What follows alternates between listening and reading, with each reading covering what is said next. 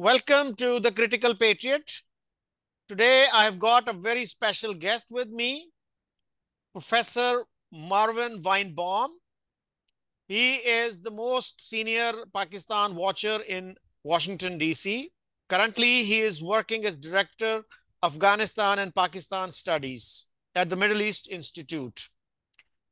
He has worked with the State Department, and before that, he taught political science and international relations at the University of Illinois in Urbana-Champaign. He did his PhD from Columbia University, and Professor Steve Cohen was one of his best friends. Welcome to the show, sir. Thank you. Thank you, Shakil. I wanted to know, what is your prognosis and diagnosis for Pakistan? It seems that we are on a downhill journey, and our adversary, many people would call implacable enemy, India, is on upward trajectory. World Bank recently issued a report which says that 40% of Pakistan's population is below the poverty line, and the figure for India is 15%. And we have the lowest per capita income in South Asia. So what do you think is wrong with Pakistan? Well, as far as the world, as the IMF is concerned, in their recent statement, they say it is because of the entrenched interests in the military, the bureaucracy, the business community. So they're making the case that interests that exist now are indeed profiting, or at least are satisfied with the current situation, and see no reason to change it, because to change it is to perhaps weaken their status, weaken their powers within the country. That's from the IMF, when they also announced the 8% figure for the poverty level. But don't you think they are being less than enlightened in this regard? Because if the economy collapses, their interests would also collapse. They should make sure that the economy remains afloat. Yes, and their attitude is this, that we're too large to fall. If our economy collapsed, which would lead perhaps to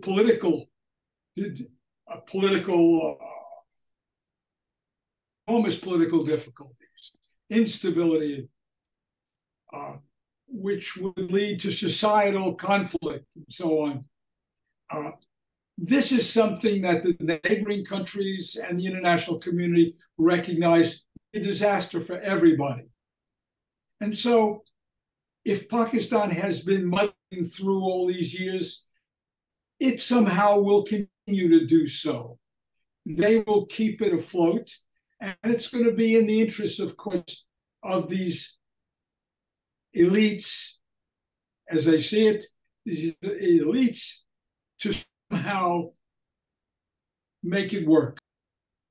So there's a sense here that, look, alternative to what we have in our political system and our economic system. Nobody expects that anybody's going to come in and make kind of reforms that would be necessary to put the economy on better than it is.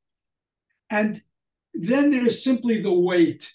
Pakistan has accumulated so much debt now that it's hard to see how Pakistan comes out from within this. Right. And that, as happens often, is banks will foreclose on a small loan, but not on large loans, because they've got too much to lose. Unfortunately, Pakistan is very low on Human Development Index, Education Index, Health Index. And as you probably know, 25 million children, Pakistani children, are out of school, which is the largest number in, at least in Asia. And 40% of Pakistani children are facing stunted growth because they are not getting enough nourishing food. And some people would say that elite capture has taken place. Elite has captured institutions of the state. So do you think this elite believes that international community will not let Pakistan's economy collapse because it is a nuclear capable country? Well, because it's a nuclear country. If it collapses, the real beneficiary will be the jihadis. Thrive in the chaos that would ensue. I might say also that Pakistan is unlikely to collapse politically, at least, as long as the military remains cohesive, as long as it remains intact. The military will, in the last analysis, step in and perhaps be the glue that keeps it going still further. I don't have much faith that there's very much that the civilian government, the elected government, can do. It's tied itself up in knots here, and I don't see any kind of compromises here, because I think that the necessary kind of compromises are something they're incapable of doing. So the military says we are the saviors of Pakistan, and that usually refers to security issues involving the borders. But the fact is that the military also has to look at the economy and say, as has, for example, as has the militaries elsewhere, say, look, we can't be powerful if what we're ruling over is a third-rate country. So that the military has to ultimately address the economic issue. And they've been loath to do that, because if they stepped in now, they would have to do so clearly extra-constitutionally, and the military would have to take on the responsibility of all that has gone on wrongly in the economy. And they're loath to do that.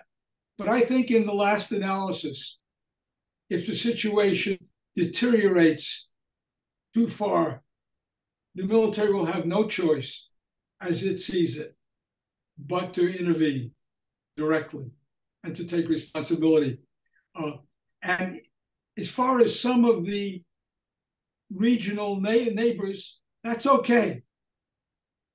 They would have no problem with that, because like all countries in the international community, we want to deal with those who can make decisions, including the tough decisions.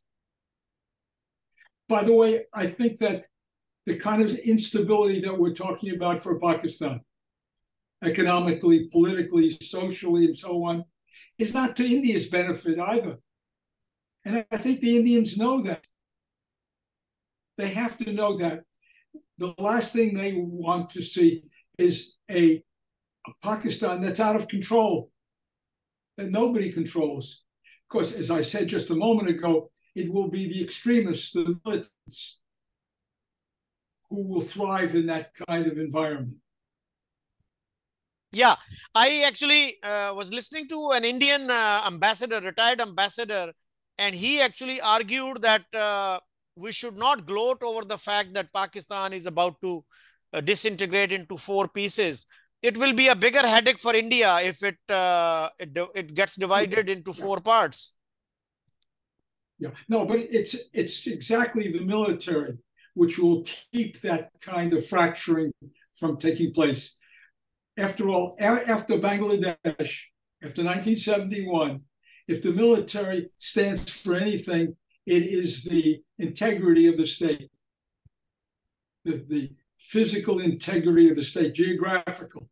So although and Pakistan, I don't think divides very easily. Yes, Baluchistan, yes, but Sindh cannot exist without the rest of Pakistan. Certainly the Punjab cannot exist without the rest of Pakistan. So I don't see that happening. But don't you think Pakistan needs to redefine security, and it should include human security and economic security also? It's not just defense. Yeah, I think there's more really. It's taken a long time for elites to recognize that their position is not secure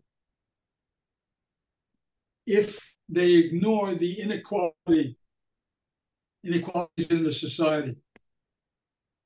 They don't know what to do about it, is the problem. I think there's the recognition that there is this vulnerability, but the answer is not very clear. How does Pakistan grow its economy? Given the fact that particularly the debt obligations are what they are, it doesn't have the resources, I think, to be able to do very much here. It would require the enormous concessions on the part of the entire loan community to put Pakistan on its feet, where it could really imagine its righting the things that have gone so wrong. What is the view of the government and Pakistan watchers in Washington, D.C.? You have some eminent people in this community. For example, Mike Kugelman, Daniel Markey. So, and there are some others also. What is their view? You know, what should Pakistan do? Does it need to redefine its foreign policy? Does it need a paradigm shift and have better relations with India? Well, I think the community here, I wouldn't say it speaks with one voice, but there is a good deal of consensus here among those. And we have a large number, I think, of what we call Pakistan watchers, Afghanistan and Pakistan watchers here. And I think it's a very well informed and analytically very strong community. And yes, they have always felt that there had to be some rapprochement between the two countries. This is necessary, but that's not what's holding Pakistan back right now. This clearly is not going to be any solution, perhaps, to India-Pakistan problems. Now that Modi has removed, in effect, Kashmir from negotiations. It's hard to see this. Most of the concentration on international affairs has been, where does Pakistan come down vis-a-vis China, US? Most recently, Ukraine enters the picture. Given this, actually, I think that there is a goodly amount of understanding of Pakistan's position, that China has things to offer Pakistan that the United States cannot or would not. Similarly, the United States has resources and connections, particularly with respect here to the trade between Pakistan and the United States, that China cannot offer. China cannot be the trading partner, or Russia, that the United States is. That Pakistan has to strike some balance here between the two countries, China and the US in particular, and find a way to navigate here among the great powers, although the feeling is ultimately that the U.S. would be the most important country for Pakistan's position. As far as the domestic situation, there has long been a sense here that unless Pakistan's elected representatives were prepared to get serious about the economy in restructuring, particularly for the revenue stream that the country denies itself on property and agriculture, that no country can be solvent, which is so unprogressive in that sense in its system of taxation. Right. You have been visiting Pakistan since 1974, and you know quite a few important people in Pakistan. So what is your sense? Do they realize, for example, Pakistani academics, Pakistani diplomats, Pakistani think tankers, do they realize that there is a need for a fundamental change, paradigm shift in the direction of foreign policy and domestic policy? Well, again, foreign policy, I don't think they expect any paradigm change here. There's not room for change. There was the overtures that were made and continue to be made on a low level between Moscow. That was worrisome to the policymakers here because it's taken together with what Imran Khan was saying about the conspiracy against him. That was a particularly low point. That's past. That's past now.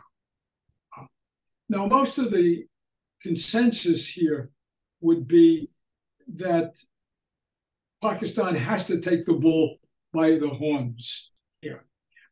How it can go about doing this, it's hard to say. There are some who say,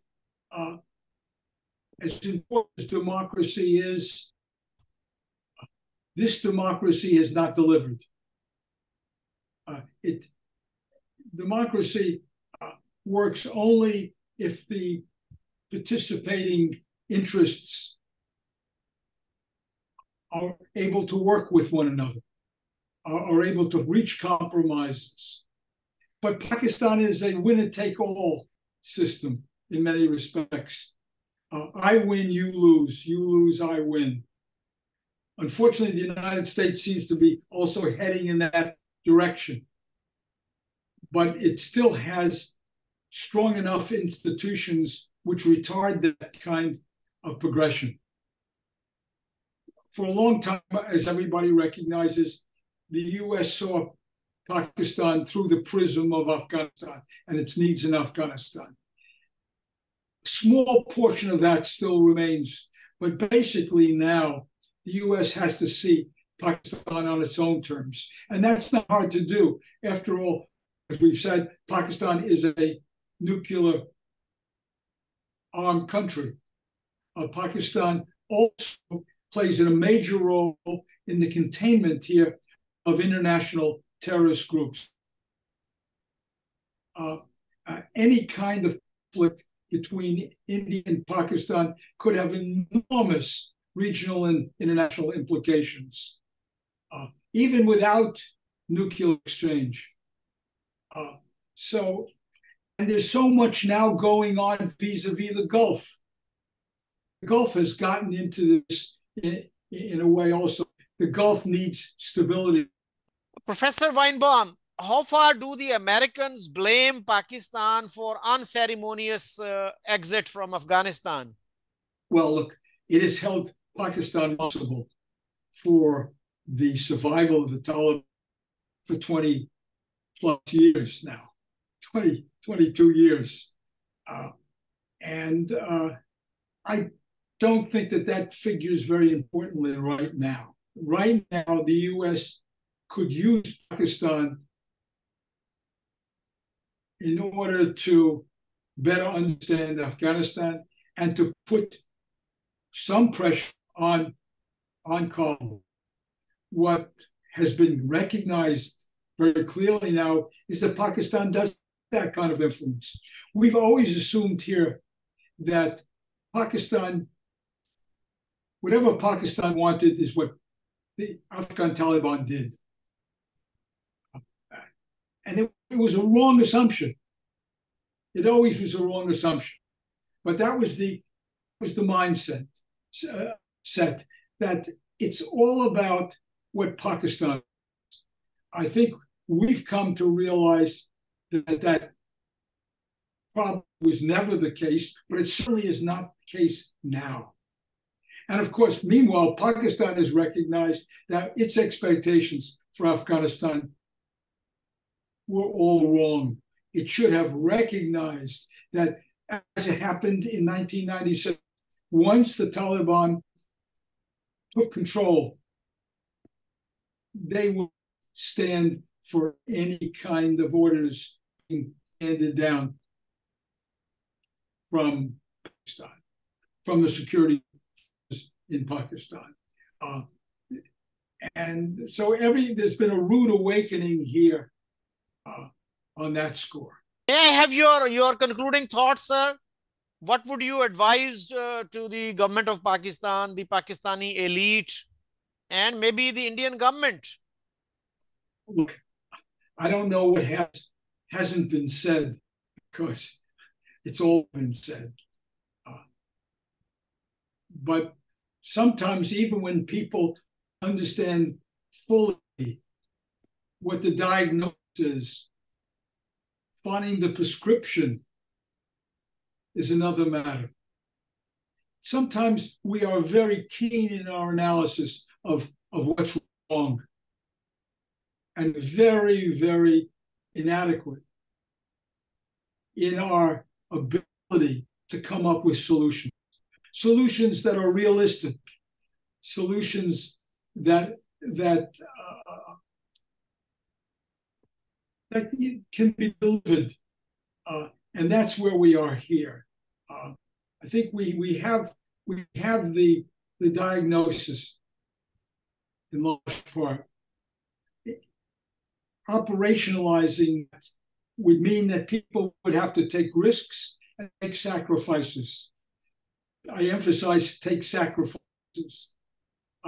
It's hard to get people who are comfortable with the way things are to say, we're going to have to take some risks. And so I'm not optimistic.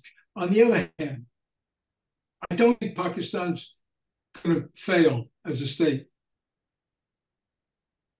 As I say, it can't. It can't, for its own sake and for others, can't fail, which means all that's left here are bandages. It means muddling through, the term that we've used for the longest time, as to how Pakistan somehow continues in the game. Thank you very much, Professor Weinbaum, although the quality of internet seems to be a little weak. But thanks for sharing your thoughts. My pleasure.